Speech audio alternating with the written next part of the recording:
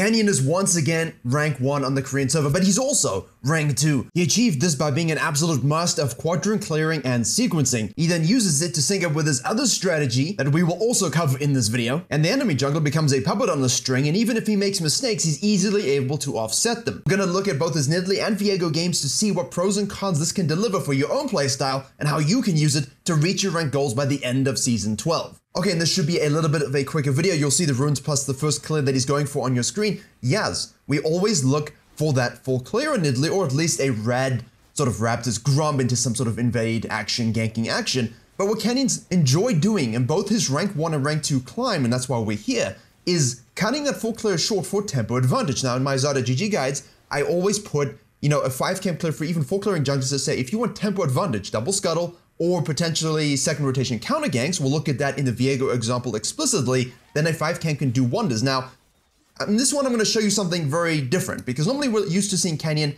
smurf all of the enemies, but look at this. We are going for an early dive, alright? Our lanes haven't quite reached the position to actually help us here. We're going to go all in on this, and I'm not to spoil anything, but we die.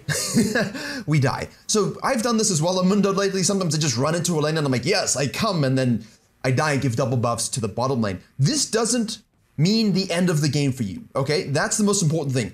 What does this mean for a jungler? And this is what Kenny's very good at. Even if he makes a mechanical misplay, even if he makes a mistake, on this climb, he's still able to find ways to win and carry the game, or at least, satisfy the win condition. Right, now typically here in these situations, we would go, okay, look, what about this top scuttle? What about this bottom scuttle? But we know the Wukong cleared all the way up. We most likely know he's taken this plus this, especially if he hasn't shown, and our Grump isn't gonna be up, until 420. So what we can do here, and we can skip those Krugs, don't do them, move on to the bottom lane and get those doubles back off of the Yuumi, especially since our bottom lane is low, the wave is thinned out here, and we can easily, knowing that they have no sums, get those kills back. And that's exactly the kind of correction you need to do in a lane where you make a boo-boo.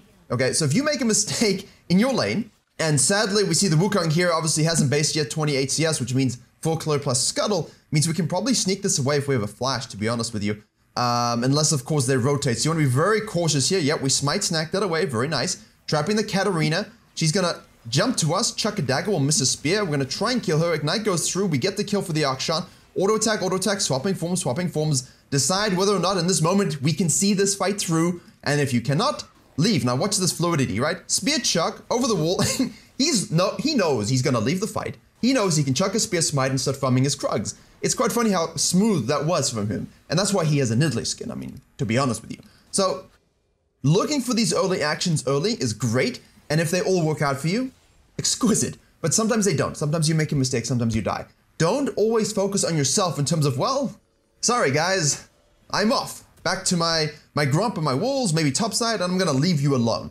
Repeat, fix the mistake. Now, from here we can go straight to the blue side again. We have our tier 2 wolves, we've got tier 2 Grump, we're gonna snack that up, basically sequence up and then cut in and look, top or mid. He's choosing to go for the mid lane here, okay? Katarina's always have to go in. There's no CC though. And she can dodge a spear. Chucks a dagger. Leap in. Try get kills. Nothing. That's okay. Good, valuable attempt at pressure. And that's the thing I want to really drive home here. Cutting the map is so crucial and something he does so damn well in every champion he plays, but especially on Nidalee, and especially on all of the champions he plays. Now we see the Wukong, so we're reactively path. You see how quick and easy it is for him to play from the jungle. He just sees everything, right? He kind of knows it's coming, so he's always looking for the camp, then the next pressure point. Using vision here against the Wukong, huge. All right, Akshan, that's not how you want to use your ult, buddy. That's not it. Pyke's been roaming. So what we'll do is instead of doing sort of like a chase down of the Wukong here, we'll pull the camp out. He's going to try and snack this away. We do have smite. And then we can try impact bottom lane again with the prior here. Okay, we get it. And now we're going to look, right? We're in a bit of a sandwich situation, so be very cautious here. But the biggest thing about Kenny is he recognizes these things. Whether he chooses to act on them is separate. Sometimes he'll just force a fight and try and mechanically outplay it and die. He is the quintessential limit tester, but he does it with good mechanics and good decision making. It's not a guy just running at it. This is something that I've really enjoyed doing myself lately as well. And of course, remember, Canyon is a big inspiration for a lot of the strategies that I've made videos on. What you do here is you force a bit of a misdirect. By taking this and recognizing nothing's here, you know the Wukong is either going to reset and go topside or just move to the top side for the RNG scuttle and such things. This means that what you can do is just loop back and take a very free dragon. Now, I've been doing it on Mundo, But on many or any meta junglers, you should be able to do this because there's no reason for the enemy jungler to hang around. When his bot lane's gone back to base, he has no camps, he cannot take the dragon. That dragon recognition is crucial and huge for your ability to elevate the game state. And that's something he does extremely well here. So he pings this away, says, okay, look, Wukong must be topside here. You see those pings? You see this here? Don't do that just yet. I'm going to do my blue side quadrant again. Very heavy on the quadrant clearing at the moment, not the full sequencing. He will full sequence if he has to, but he's always looking to finish a quadrant, look for something, you know? Look for something, finish the quadrant, look for something again. There's never a stagnant sort of AFK farming perspective. Wukong goes over the wall here. We see him. We're going to use a map mobility, map scanning, getting the full 10-second duration, using our prior here to try get onto the Wukong. We're going to use our spear jump onto the Herald to gap close. Now we're going to kite back. All right, we're going to kite back here because, of course, we have the Yone showing up with the Wukong. Our Akshan is rotating over as well as the Katarina. The Yuumi has shown up as well, so we need to recognize, look, let's leave, just like earlier. You're not going to win the fight. Don't die needlessly. Look for a re-entry point, okay? Let the Akshan poke. Let him poke. Keep going. That's good. You've got the heals as well for attack speed buff. There you go. You see? That in and out gameplay is what he's very good at as well. All right? Try force the fight, but if you're very clearly going to lose it and you know, okay, look, a little bit too risky for me, pull back. Then go back in, you know, once they get distracted. And now here we take the objective. We see the chase down. We see some camps. We know that the monkey was low. Can I take some of your camps? So translate that into pressure somewhere else on the map. And you can see here, he's 0-1-3, but that's still 60% KP. He's prevented the Wukong from doing much of anything. And look at how he lives in the jungle here. This is so strong. Something he's always done very well. Yuumi gives away the location of the monkey, the alpha. Hello? Chucks a spear. That's a dead dude. Nice spear. You miss 100% of the spears you don't take. Katarina goes in, but I think it's a little too late for that, sweetheart. And our ADC has moved on over as well. Pure map control, right? It's not just about, you know, looking for those tempo advantages and then kind of resigning yourself to full clearing. It's about farming while reconciling what's happening on the map with what you really want to do while denying the enemy jungler and still getting objectives. And you can see that 20 CS lead now, higher KP, enemy jungler couldn't really do anything, and really pushing always, pushing them out of their zone. Let's look at the Viego game. And much like the Nidalee video, we've gone on down, we've done a 5 camp clear, we were spotted once more, you see that we'll die, and instead of looking straight up for the 6 camp, we can have a look and see, is there something we can do on the bottom lane? Is there some sort of activity that can be rewarded, that I can get before I do the Krugs? And that's most crucial. Now, this is a downside here of not having the scanner. If you want to make this play, and you miss that this is warded, you have to have a scanner. So I'm showing you very human mistakes here by Canyon in both of these videos. Dying level 3 in the bottom lane here, but also sitting on a ward, recognizing, okay, look, it's probably warded, I'm just gonna go up and take the scuttle. Now, you would have seen the Nocturne, do a full clear, take the top scuttle. Very damn obvious. What Canyon can do here is know that the Nocturne's gonna reset and try and get this 417, 418 Grump, right?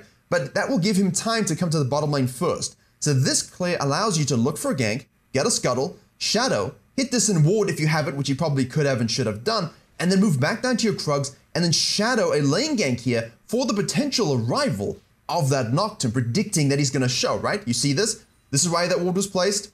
This is why we're here. So if he does show, we can react. Now, will Nocturne stay, or will Nocturne go to his Grump? That's essentially the question here. Now, the center hits the root. We have a support Singe versus a support Lee Sin. Well, it's not really support Lee Sin, but he goes in thinking the Viego must have 100% left the situation, which he has not. We're still here. And that's the benefit of this particular clear. It allows you to fall back and stay in the zone should another jungler be predictable and should your bot lane disrespect this possibility.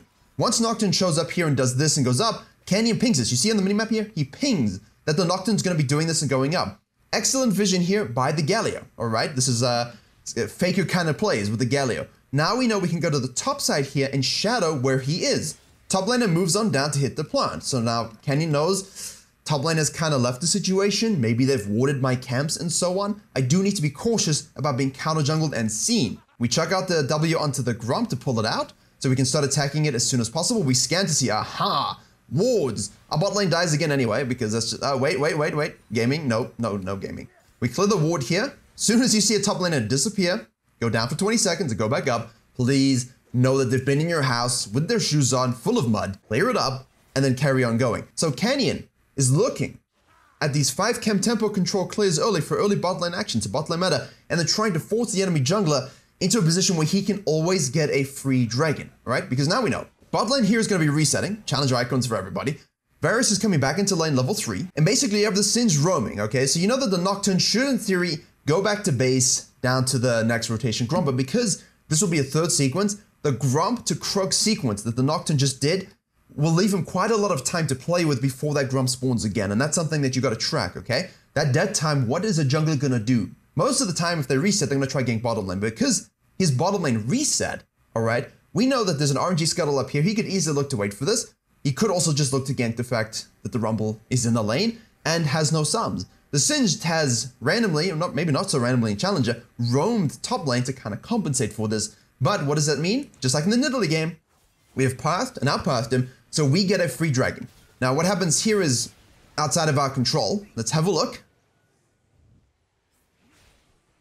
Okay, right? We're doing our business. We're just keeping our eyes on this. All right, Singed Gaming, Nocturne Gaming, Minion Wave tanking, and do we do the good work? Galio ults from the mid lane, but it doesn't matter. Singed falls. Can we at least kill the Akali? Yes, we can. And Jungler says, thanks for your objective. Don't feel like you have to move yourself to the situation. You know, take what you can. And obviously their bot lane's going to show up, and it's going to be 2v1. So we could look to straight up impact this, knowing that they're going to try and take advantage of this, but this happens, and as a jungler, you know, nothing we can do. Nocturne then decides to go back in after getting 6 from that scuttle, and we're gonna get some kills on the top lane. Whoop. Yep, he gets a kill.